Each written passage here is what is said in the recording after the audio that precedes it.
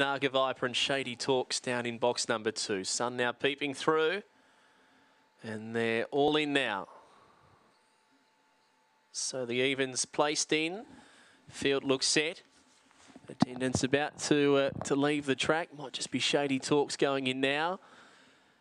And they are set to run. So race 11, green light on, ready to go.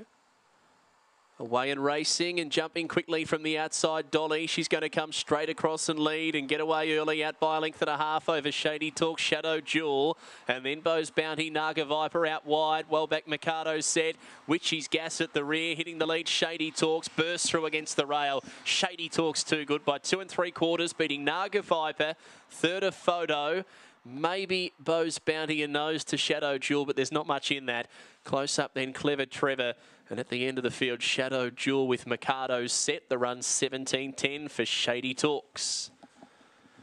Really steamrolls them there, getting up on the paint, sprinting away for Connie McMillan. Number 2, the winner, will defeat 8 Naga Viper. He was up to challenge at the Gumtree, but Shady Talks closer down near the inside, was able to accelerate through and really open up in the last 50 to 100 metres. 2.86.